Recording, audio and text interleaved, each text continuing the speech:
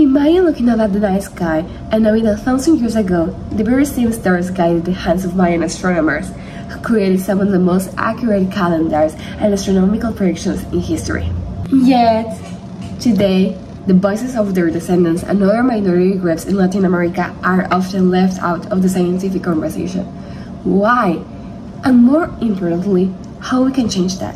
Hi, my name is Luisa, and during my YSP internship, I focus on science communication, especially on STEM outreach for minorities in Latin America. I want to share with you the importance of recognizing indigenous knowledge, like the Mayan science, and the critical need for inclusive science outreach in the region. First, let's talk about Mayan science. The Mayans were not only builders of impressive pyramids, they were also keen observers of the cosmos. Their understanding of celestial bodies was so precise that they could predict solar and lunar eclipses centuries in advance. Also, they developed calendar systems that rivals those of other ancient civilizations, showing an incredible understanding of astronomy. This accuracy is not just a historical trivia. It's a powerful reminder that indigenous knowledge systems are sophisticated and as valued as Westerns. In the short film I'm doing, I explore the life of a Mayan woman astronomer who predicted astronomy events, especially with Venus, during the pre-Hispanic period. This narrative is not only a celebration of her achievements, but also a call to action. We need to acknowledge and integrate the rich legacy into modern science. Now, let's connect this to the broader picture of science outreach.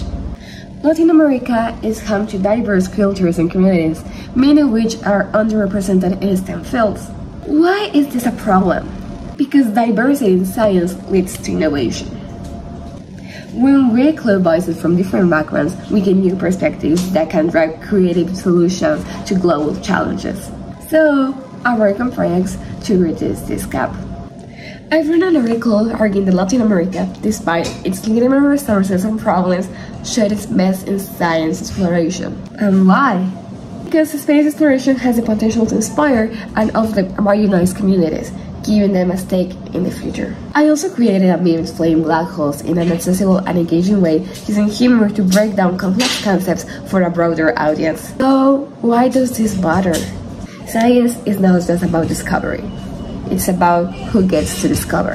By acknowledging the contributions of indigenous knowledge systems like the Mayan astronomy and making science accessible to minorities in Latin America, we can create a more inclusive and innovative future.